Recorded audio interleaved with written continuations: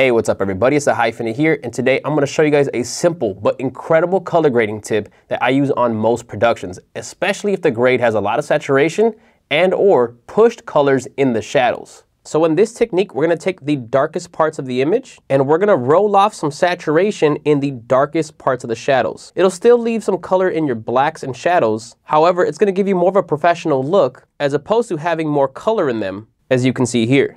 So this is without the technique. Look closely in the dark parts of the bottom left corner, the bottom right corner, and even the audio monitors. We've pushed some teal, some blue into the shadows, but now let's take a look at the image with the technique that I'm gonna show you guys. You can see that the darkest parts now look more black, with still a lot of the shadows still having some blue or teal in them. As you can see here in this chair, or on some of the blacks of this sweater, these lighter blacks are not really affected. And if we turn off this technique, you'll see that the blue is a little too strong here. Now, if we didn't use this technique and we just dialed back the teal, you would lose the pop in this creative pushed look. But with the technique on, we still keep it, except for the darkest parts. And again, I think this just makes it look more professional. So let's get rid of the technique, and let me show you what it looks like if I were to take off the teal and orange part of the grade. So this is with our color grade being more neutral, and this is the color grade with a little bit of character, again, using that teal and orange. With the technique added,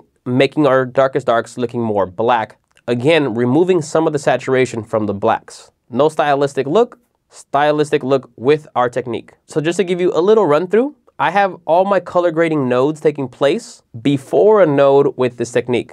This is done near the end of our node tree. So I have a node here that I've named shadows, and all you have to do is go to your curves tab in the color page, and here we have a bunch of different curve options. We're going to go to Lum versus Sat, which is luminance versus saturation. This allows you to create points in different parts of your luminance, your brightness, the right being the brightest, the left being the darkest, and you can either add or subtract saturation based on the luminance. And you can already see what I've done. I'm going to reset this node just so I can show you guys how I did it. And when you get into one of these curves, you always have a point in the darks and a point in the brights. All you have to do to add a point is just click somewhere on the line. By holding onto the click, you'll be able to move it wherever you want. Let me take it to the extreme so you can really see the effects. But you can see if I go up, you're adding saturation. If you go below the line, you're desaturating. Now, I generally tend to add a point for this technique somewhere near the darks. And as I make my adjustments, I will move this to wherever I want that fall off to kind of really start to take effect. We're going to go here towards this vertical line here. That's more noticeable.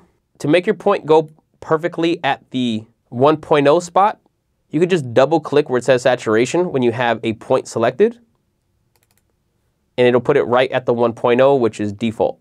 All right, so let's go ahead and zoom into some of these dark areas. You can see right here, there's a lot of blue in these dark areas, a little bit more than I would like. So I'm going to click and drag the left point and start to bring it down. Now, if you go all the way down, those parts are going to be completely desaturated. I like to have still a little bit in there somewhere, so I usually end up going down maybe about half or a quarter, but this will all depend on your image. But for here, I like it like this. Let's zoom in a little bit towards the audio monitors. Let's disable this node. You see there's too much blue here. I don't like that. Let's re-enable it. Yeah, so that looks black, which is great, while still keeping some of the other shadow parts with blues in them. You can see here with my black hat as well. We still have some blue in there, which gives it that stylistic look that I'm going for. But my darkest shadows don't look blue and amateur. That's disabled. You can see some blue here. Now this node is enabled again with this technique being active. This is a small, subtle adjustment, but it just tightens up the image a bit. Now you can move where it starts to take effect and really adjust how little or how much of the shadows you want to desaturate. This curve here is not going to work for every single image, so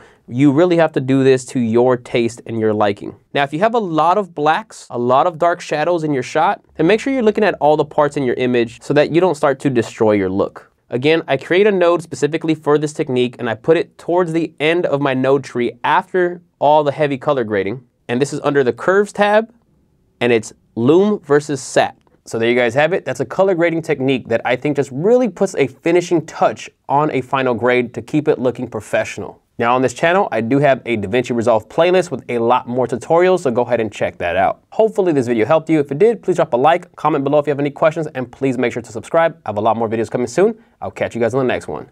Peace.